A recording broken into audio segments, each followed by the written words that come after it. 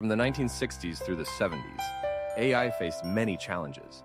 Progress was slower than expected. Computers lacked the processing power needed for complex AI tasks, and funding often dried up. That period is sometimes referred to as an AI winter, right? Yes, it was a time when expectations weren't met and interest declined. But the research didn't stop. Behind the scenes, work continued, especially in areas like expert systems and symbolic reasoning.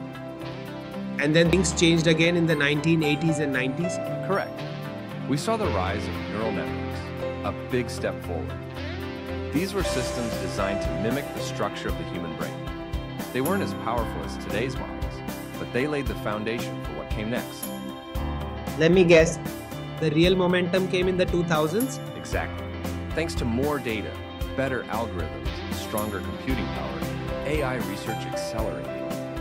Techniques like machine learning and later deep learning allowed systems to learn from examples, not just rules. That is when AI became visible to more people, like voice assistants, image recognition, language translation. Suddenly, AI wasn't a lab experiment anymore. And tools like neural networks, natural language processing, and computer vision started showing up in everyday applications.